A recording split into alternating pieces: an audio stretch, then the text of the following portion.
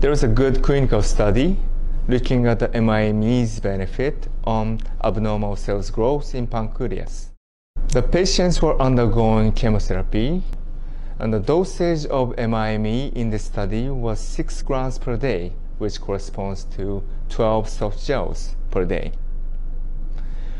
We looked at the C-reactive protein, which is an inflammation marker, and by taking MIME, such inflammation significantly reduced.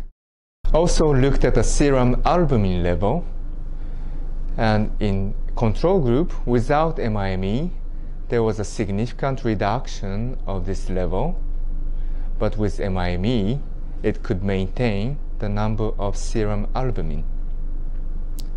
And moreover, we looked at the disease control rate, and in MIME group, it was 88%, and in control group without MIME, it was 56%, and the difference was significant.